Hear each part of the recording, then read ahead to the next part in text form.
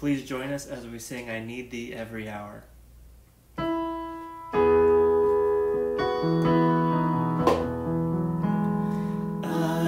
need thee every hour, most gracious Lord. No tender voice like thine can peace afford. I need thee, oh I need thee. Every hour I need thee. Oh, bless me now, my Savior. I come to thee. I need thee every hour. Stay thou nearby. Temptations lose their power when thou art nigh. I need thee, oh I need thee. Every hour I need thee. Oh, bless me now, my Savior. I come to thee. I need thee every hour. In joy or pain, come quickly and abide. For life is vain. I need thee, oh I need thee. Every hour I need thee. Oh, bless me now, my Savior. I come to thee. I need thee every hour, most holy one. Oh, make me thine indeed, thou blessed Son. I need thee, oh I need thee. Every hour I need thee. Oh, bless me now, my Savior. I come to thee. Good morning. It's good to be with you once again. You might notice I got a haircut. So that's really important to make your needs known because somebody had access to a secret barber. It's a little speakeasy and you knock on the door and a little thing slides open and you say shave and a haircut and they say shampoo and then they let you in and then they cut your hair. I'm actually exaggerating, that's not what happened, but because I did make the need known, somebody knew of somebody who lost their job and was cutting hair on the side and I got a haircut. So do let us know if you've got issues or problems or you just need something and maybe some way we can work it out, even if it's a little on the shady side, but I had to have that done. A couple things.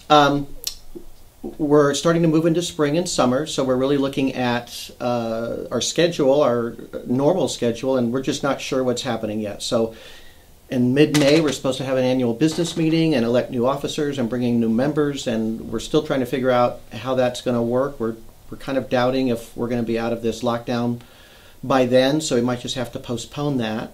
And also Vacation Bible School, we're just not sure if that can happen in a timely way or not. So, but I'm the drama director of Vacation Bible School, so if you're one of those people that's interested in that, I can send you scripts now and you can start learning them, and we can have some kind of a social distancing tryout for parts, and you could start kind of getting that going, because this is the time we usually are doing that. So again, we're not sure if VBS is going to happen, but if you want to help and be prepared for that, if you want to get involved and just have something to do, just let me know about that. Also, online, just the whole giving situation. Don't forget to do that. Some people just stop when they stop attending church. They don't give. But if you have not been affected in a serious way financially by the current situation, you should maintain your giving to the church. I forgot last month that, like, right at the end of the month, I did it online really quick. But then I mailed a check this month. So it's easy to forget, but it's real important because most of our expenses are the same. We don't have to pay rent for the school, but other than that, it's pretty much the same. So you got to kind of try to maintain that. Plus, the guys are doing incredible work out there on the building, putting in giant footings for the foundation for the actual church when it comes, and there's been some really wonderful big things going on there. So that should be maintained financially as well. So don't forget the building project and some of those kind of things. Also, the benevolent fund. We're trying to take care of people that have specific needs, and if you're in financial trouble, let us know, because there's some help available. And some of us who still have our salaries going would be happy to participate in helping you as well. Okay, so today we're back in Philippians. We're going to keep talking about real knowledge and discernment and how it's applied and how Paul applied it in his specific situation while he was in custody in the city of Rome, the capital of the Roman Empire. So let's get to that.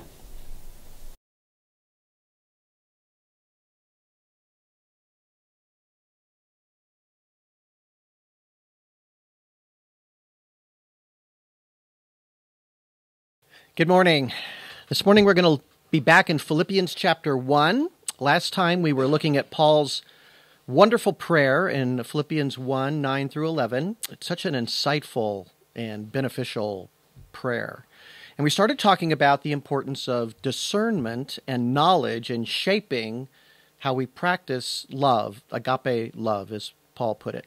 So we talked about the dangers of empathy that is untethered to the truth. Truth is equally as important as compassion.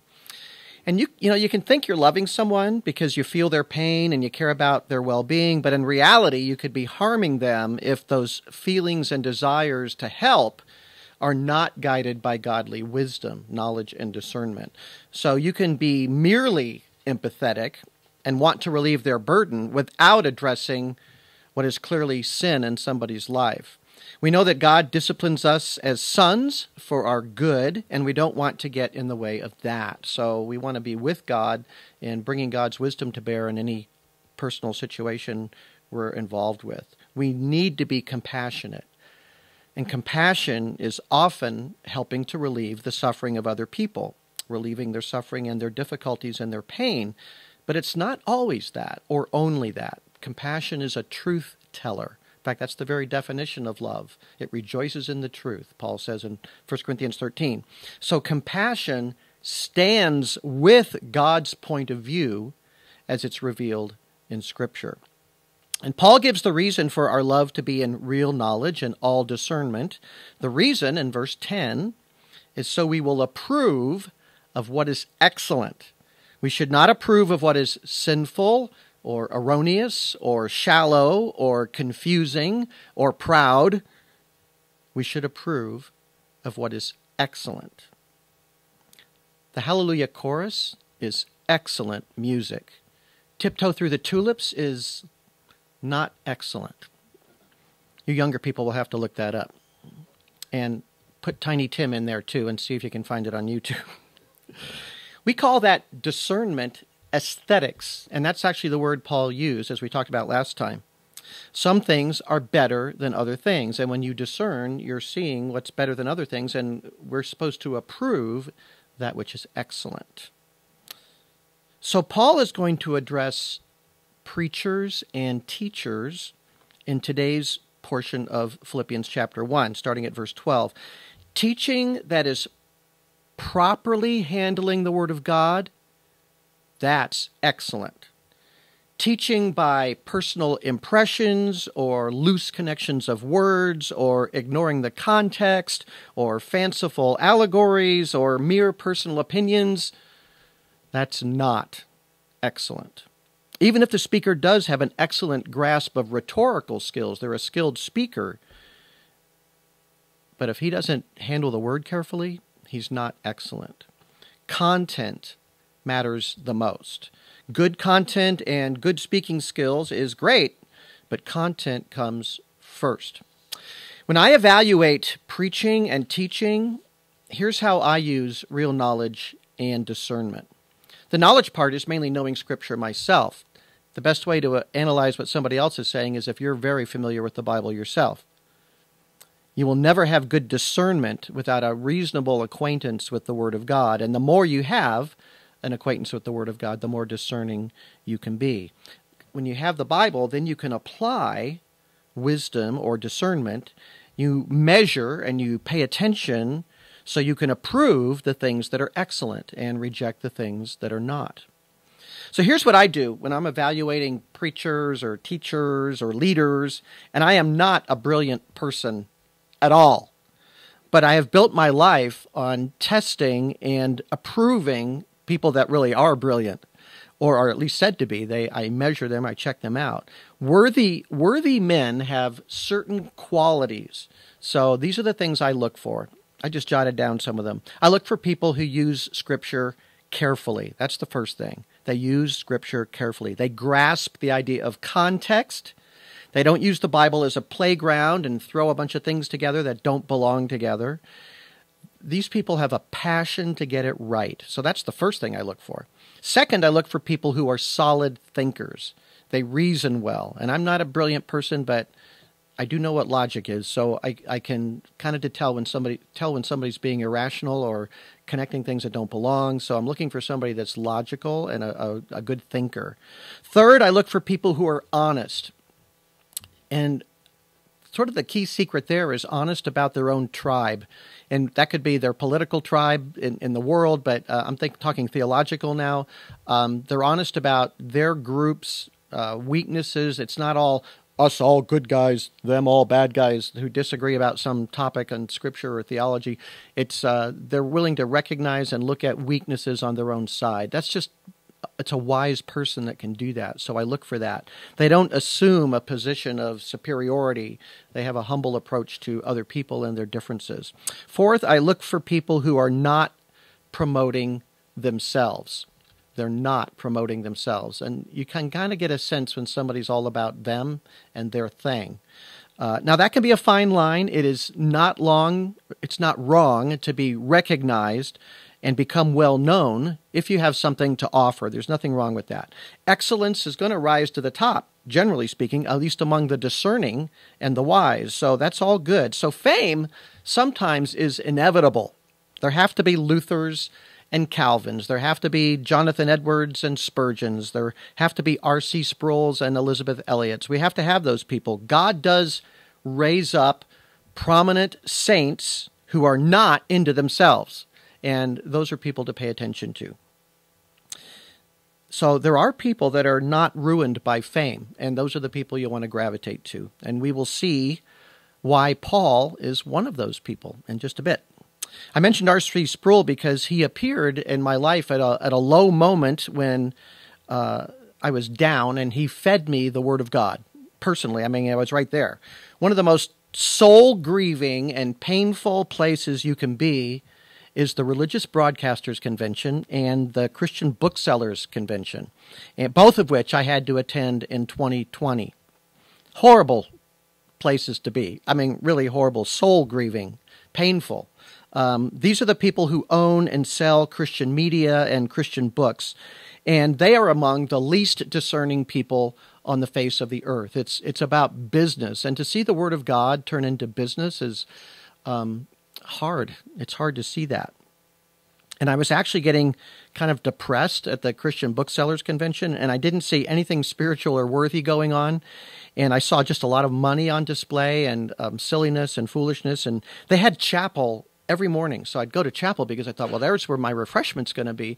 But chapel was all about hawking new products and various things and having Christian celebrities come and just people fawning over them and literally running down in a worship service to take pictures of people on a stage and craziness, really. And the word was not preached there.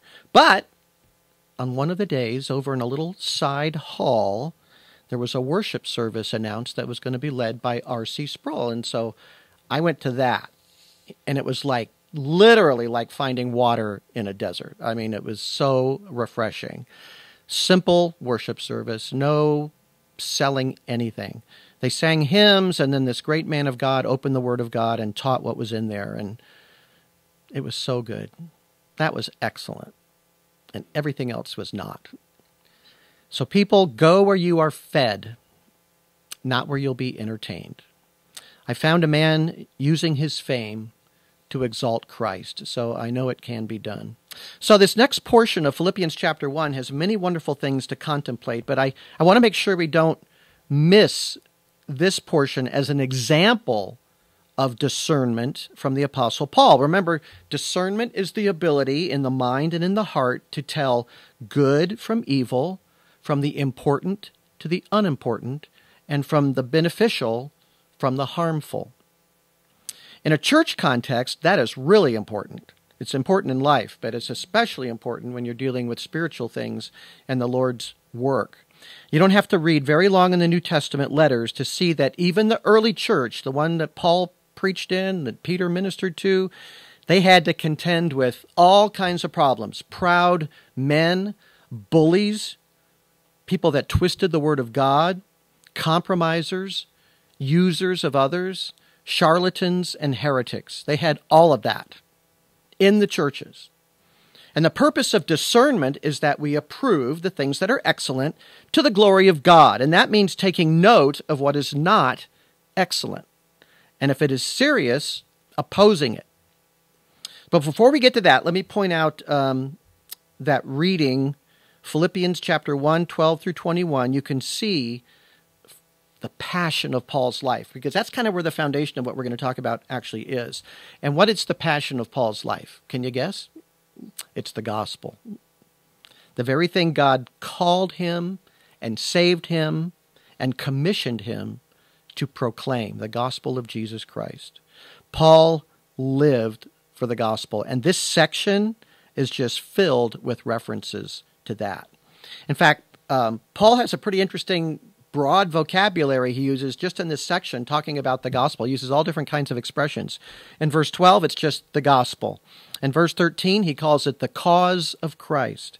In verse 14, he talks about speaking the word of God.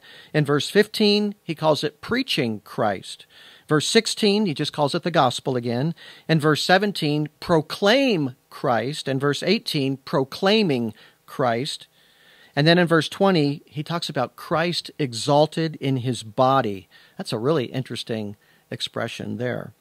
So Paul, the redeemed persecutor, the chief of all sinners, as he called himself, he's all about Jesus Christ and the gospel. That is the passion of his life. There are many ways to say it, but it's all about the same thing. The death of Jesus, the Son of God, for sin, and his resurrection and exaltation to the right hand of the Father, and his coming kingdom. That's where the gospel is. It's the message of God's great work of redemption through Jesus Christ, who was true God and true man, who bore our sins on the cross. So he starts with some really happy news in verse 12, because this is what he cares about. So let's look at verse 12.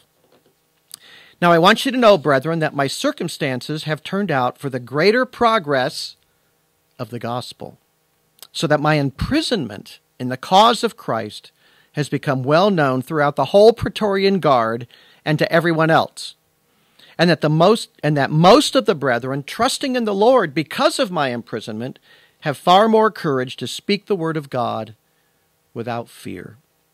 So his interest, as you can see, is in the greater progress of the gospel. And first he points out how being in custody in the capital of a global empire gives him some pretty wonderful opportunities. His case is very well known. It's kind of the talk of the town. And it is possible that Paul was actually assigned a soldier to keep an eye on him constantly. He may have even been chained to the Apostle Paul. Can you imagine being chained to the Apostle Paul? In fact, each of the 3 times in today's text where he mentions imprisonment, he uses the word, it's a Greek word, desmos, which means chains or bonds. But it's possible that chains just came to mean being in custody. But it could have been quite literal. He could have literally been in chains. Now, he was in a rented house, and people could visit him, but he still may have had to have been chained every day to a Roman soldier, so we're not sure about that. But he definitely was guarded. And these were not just low-life, off-the-street soldiers, conscripts, or something like that. He says the Praetorian Guard. I don't know if you know about the Praetorian Guard, but it was the emperor's personal legion of men. It was about 8,000 or 9,000 strong. It was the only Roman army allowed in the capital of Rome. Nobody else was allowed to bring their armies to the city for obvious political reasons. They were personally loyal to the emperor, and they would do anything he asked them to do. They were also the very best of the best. They were the Navy SEALs of the Roman Empire. So any legion anywhere in the empire that had particularly excellent soldiers, excellent fighters, committed men, self-disciplined men, they could be nominated to be in the Praetorian Guard, and Caesar would pick them to be part of this extremely elite body of men. So Paul isn't just being chained to some sluggard. He's chained to the absolute best of the best. And you know what? As they were chained to him, they would go around back to the barracks or wherever they hung out and talk about Paul and what he was saying. So it's a pretty wonderful picture of how the word was being spread throughout, he says, the Praetorian Guard. These were very highly placed people in society. In fact, the Praetorian Guards were the only Roman soldiers who were allowed to wear purple, the color purple, which was a mark of very high rank in Roman society. So they hobnobbed with the elites and the best. They were considered the very highest of people. So guarding imperial prisoners was just one of their jobs. So when Paul says the cause of Christ was making its way through the Praetorian Guard, that's very significant. And Paul would certainly know how to converse with a soldier assigned to guard him in shifts. Let's say they're chained to him for 8 hours, or they're just outside the door or whatever, day and night. So each watch would be at the mercy of the Apostle Paul's teaching. And I'm sure he knew how to ask probing questions and thought-provoking questions. And I know he shared his personal experience with the risen Christ. I mean, he saw Jesus telling his story about being a persecutor of the church and how Jesus changed him, appeared to him, blinded him, and then gave his sight back and commissioned him to spread the news. I'm sure he told all of that to these Roman soldiers. Well, that's pretty interesting stuff. So that information is getting out through the Praetorian Guard and beyond, because through them and their relationships with other people, the word's going out all over. That's not all. Far from restricting Paul's gospel mission elsewhere, God used Paul's chains to encourage others, a number of others, to fill his place and to get out there and preach the gospel. So these would have been mostly people in ministry already, but there might have been people who were not in ministry who were inspired to go into the ministry and start preaching the gospel based on Paul's being taken off the mission field. And remember, he'd been off for several years now. He spent a couple of years in custody in Jerusalem, then he had a long trip to Rome, and now he's in Rome and he's still in custody. So they're proclaiming the word of God in his place. Paul says they were aphobos. Phobia, what is that? Fear, right? These were aphobia, fearless. They had no fear. So they were out there preaching the gospel without fear when Paul was put in prison. And here's where the discernment part comes in, at verse 15. He says, some, to be sure, are preaching Christ even from envy and strife, but some also from goodwill. The latter do it out of love, knowing that I am appointed for the defense of the gospel. The former proclaim Christ out of selfish ambition, rather than from pure motives, thinking to cause me distress in my imprisonment. So, in verse 14, most of these emboldened preachers are right on. But for some, it's almost more about Paul than it is about Jesus. Can people preach Christ with the wrong motives? Absolutely. Of course they can, or mixed motives. Notice Paul's wording. He talks about envy and strife and selfish ambition. The wrong spirit motivating these men is so bad, they actually hope that they're hurting Paul. They're causing him distress. That's their purpose. You think Christians can't act against one another this way? Well, it does happen, and people can fall into these kinds of sins of the flesh. It amazes me sometimes where this desire to wound a brother or a sister comes from, and see Christians acting that way. We don't know any specifics about Paul's situation, but just think about it. He's obviously the center of attention in Rome, in this church of Rome. Yes, he's under arrest, but he's living in rented quarters, and people can visit him all they want. So an apostle is in town, and Paul was obviously special. He's not only special because of his great labors on behalf of Christ and planting churches throughout Asia Minor and Europe, but he was an apostle. That's the highest authority in the church, even higher than a prophet. So he was a man of great authority. And he had seen the risen Christ personally and was personally called by Christ into the ministry. Paul also had attending signs of an apostle accompanying his ministry, which he talks about in 2 Corinthians 12:12, signs and wonders and miracles. So obviously he drew a lot of attention just being in town, being in Rome.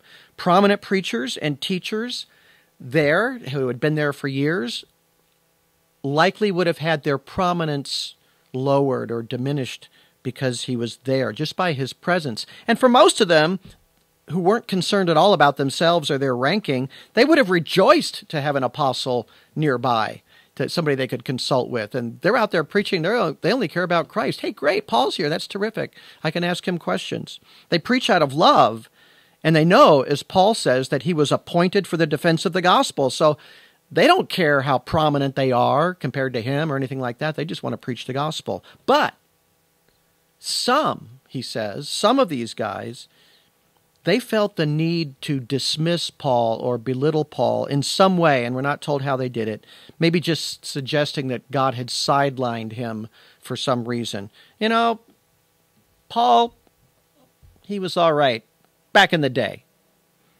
Back in the day. He was a great leader, but you know, times have changed. There's a new generation, and the Lord has sovereignly put Paul out of the way. They could have been saying things like that or suggesting things like that. We don't know what they said, but they felt threatened in some way by him being there, and their prestige was diminished, and they didn't like that. They didn't like that. It makes sense. I mean, the Roman church was not an apostolically founded church.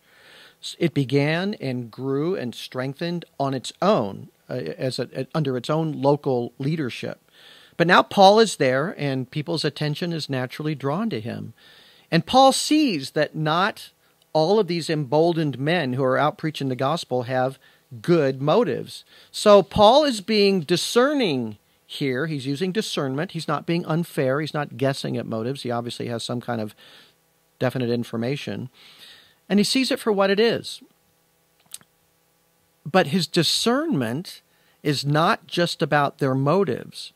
In fact, it is not primarily about their motives. And that's what we start to see. He's more concerned with what they're saying, they're preaching. And you know what? Their message was right on.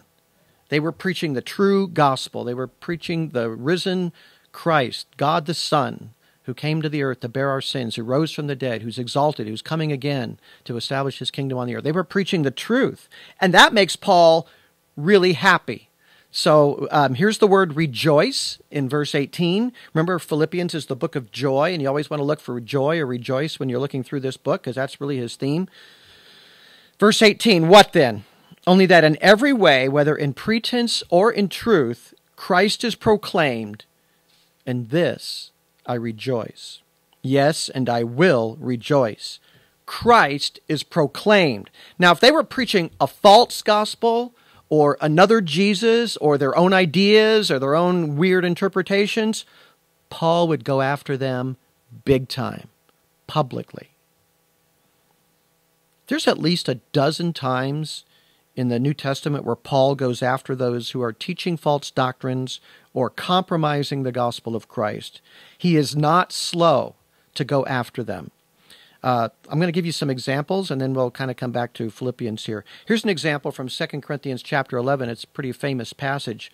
The so-called super apostles, these guys who had come into town with all kinds of authority and swagger and taken over the Corinthian church when Paul was not there anymore, and they had corrupted the church. 2 Corinthians 11:13, such men are false apostles, deceitful workers, disguising themselves as apostles of Christ. And no wonder, for even Satan disguises himself as an angel of light. Therefore, it is not surprising if his servants also disguise themselves as servants of righteousness, whose end will be according to their deeds. That's a really different spirit in Paul than what we see in Philippians chapter 1, isn't it? Many of Paul's attacks on false teachers are given in the pastoral epistles. Those are the letters to men who are on his team that are pastoring churches. Titus and Timothy, for example. In 1 Timothy chapter 1, verse 19, Paul tells Timothy to keep faith, he says, and a good conscience, which some have rejected and suffered shipwreck in regard to their faith. Among these are Hymenaeus and Alexander, whom I have handed over to Satan, so that they may be taught not to blaspheme. Wow. Handed over to Satan. That means excommunicated. And he's not shy about mentioning their names. Similarly, in 2 Timothy, he says to young Timothy, avoid worldly and empty chatter, this is verse 16, for it will lead to further ungodliness. And their talk will spread like gangrene. Among them are Hymenaeus and Philetus, men who have gone astray from the truth, saying that the resurrection has already taken place, and they upset the faith of some.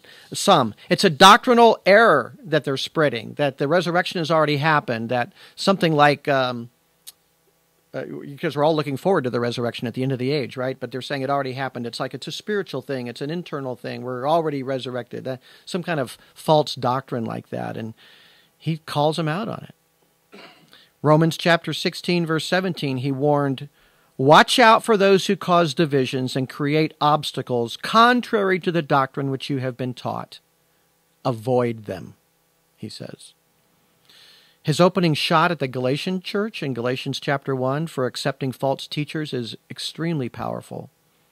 I am amazed that you are so quickly deserting him who called you by the grace of Christ for a different gospel, which is really not another, only there are some who are disturbing you and want to distort the gospel of Christ.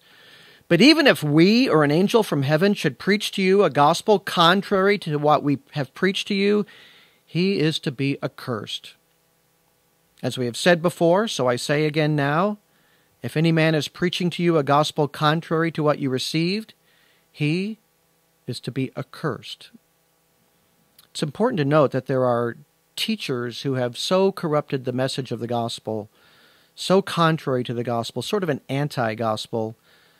That actually happens, and there are people like that. They knock on your door sometime or flag you down in the street and want to share a false gospel with you. Paul says, let them be accursed.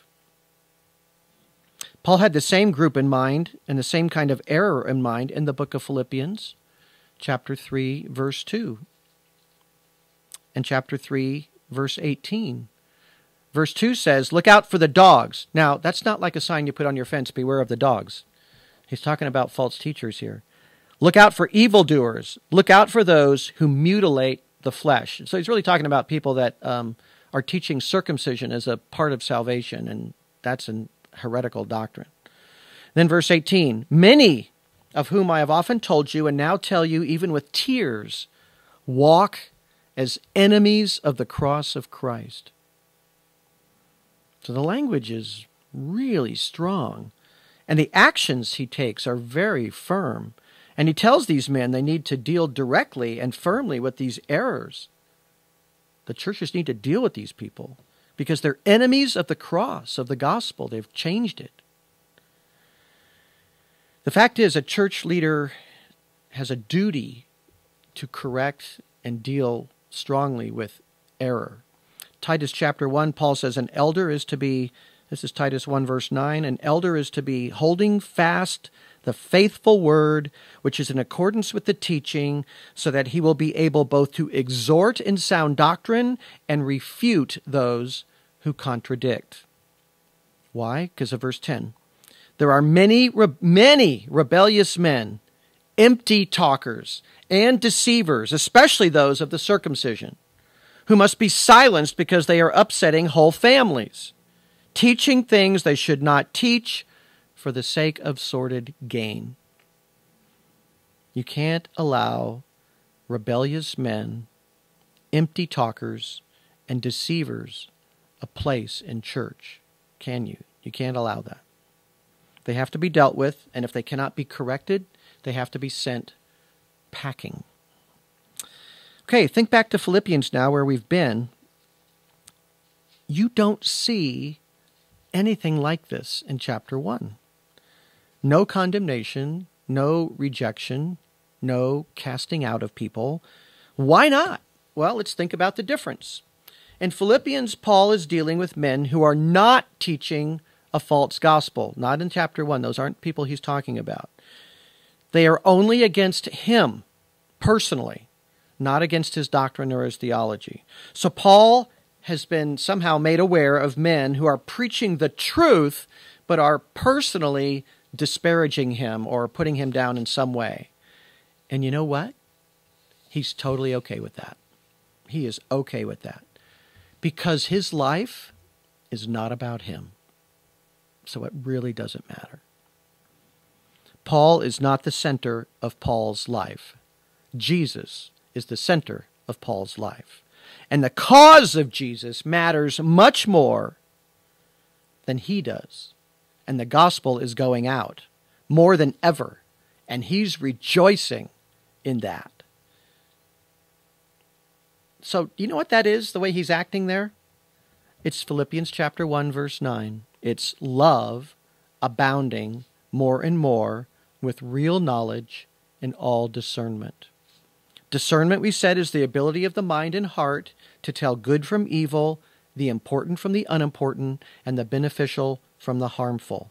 When there's a false teacher or error, the beneficial and the good has to be chosen over those who are presenting evil and harmful things. The evil and the harmful must be exposed and they must be rejected. But when it comes to Paul's reputation and the true gospel, which is more important? It's the gospel. There's not even a comparison. And these guys are out there speaking the truth. They're sharing the true gospel, and people are coming to Christ through them. So Paul is not going to obsess about their selfish ambition. God can work out that part. So you see how discernment is prioritizing the work of God over self. We all need to learn to do that. Naturally, we want to defend our honor if we think we've been wrong. I mean, I certainly get my hackles up. And there may be a time for that at certain times. But the work is way more important than that. Way more important. The gospel is above us, as long as it is truly being proclaimed. Now, false teachers and charlatans, let them have it. But preachers of the truth who might be a little full of themselves, let them be. We see the same selflessness on Paul's part in the last portion of today's text, verses 19 through 21. Verse 19, "For I know that this will turn out for my deliverance through your prayers and the provision of the Spirit of Jesus Christ, according to my earnest expectation and hope that I will not be put to shame in anything, but that with all boldness Christ will even now, as always, be exalted in my body, whether by life or by death. For to me, to live is Christ, and to die is gain." So Paul's joy in Christ being proclaimed extends into his own future. For by the prayers of the brethren and the power of the Holy Spirit in his life, he will exalt Christ. And the Spirit will enable him to stand fast. And he knows that the prayers of the saints are more powerful than the emperor of the greatest empire that the world has ever known. If God says yes to those prayers, Caesar will set Paul free. He knows that.